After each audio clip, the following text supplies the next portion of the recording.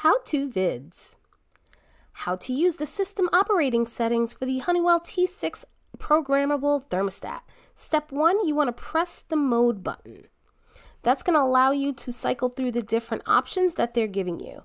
Step 2, select heat, cool, auto, off, or EM heat. Step 3, once you select your choice, leave it on the selection. That's it. So you've officially mastered using the Honeywell T6 thermostat system operating settings. For more helpful tips, subscribe to our channel today. Thanks for watching, and I'll see you in the next video.